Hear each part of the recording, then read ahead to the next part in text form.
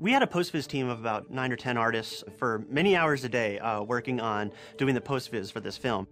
And I used After Effects for over 200 shots during that process. We could start piecing the movie together shot by shot, and we would take these shots maybe to the 75% level. It wasn't quite final, but it was pretty darn good. And that quick time was then given to the vendor. You know, that way we could say to the vendor, this is Jim's vision. This is what Jim is after. Our biggest usage of Adobe products, as far as automation goes, was our use of After Effects in our render process. The issue that we came to when we were rendering out of Motion Builder is that we need to get QuickTime files into the Avid. Basically what we had was a script that would run on the render farm that post Motion Builder render would generate a JavaScript that would then be run in After Effects, which would bring in the frames, bring in the sound, align it, render it out. If we couldn't have automated the conversion of JPEGs to QuickTimes, then I suppose we would have imported sequences directly into the Avid, and that would mean hours and hours of import time. If you solo the background. We came onto Avatar rather late in the game, actually, to produce about 40 to 50 actual straight-on compositing shots, and they ranged from straight green screen composites to some set extension work, as well as general paint fixes. Using After Effects gave us the versatility to try a number of things before coming to a final look.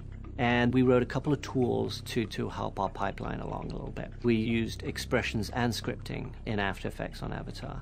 Essentially, expressions are a little bit of programming backdoor to making After Effects run as smoothly as possible, but also accessing data that you normally wouldn't be able to access within After Effects. Jake, it's crazy here. With some of our monitor comps, what we ended up doing was tracking the left eye and comping in the monitor with the left eye.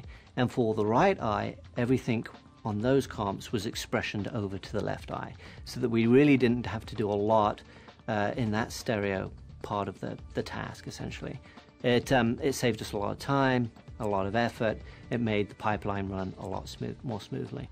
As we were doing the set extensions for a number of shots in Avatar, we really utilized Photoshop and Vanishing Point in Photoshop to generate the set extensions themselves. Sam Worthington, who's the lead character, he was in a wheelchair and his legs were in green stockings, where we had to paint those out and replace the entire floor in the background.